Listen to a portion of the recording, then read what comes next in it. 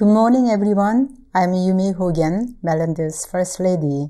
I am proud to support the Erin Levitas Foundation's mission of sexual assault, prevention and advocacy, education, prevention and survivor support are so important. Let's help our children and the next generations to have a safe tomorrow. We need to invest in the future. Take action now. It's easy to do.